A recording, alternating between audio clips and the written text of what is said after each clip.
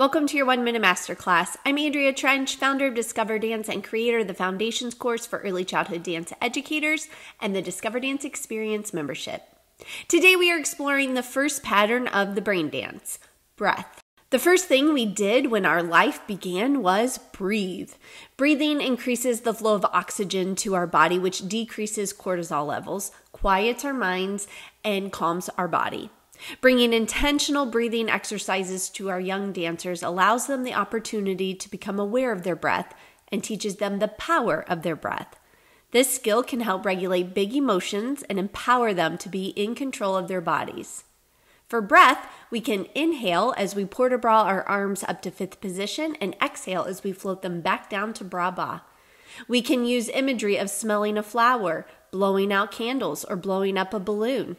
We can use reinforcement props such as scarves or expandable balls to manipulate as we guide our little ones through deep breathing. A few deep breaths is all you need before moving on to the next pattern.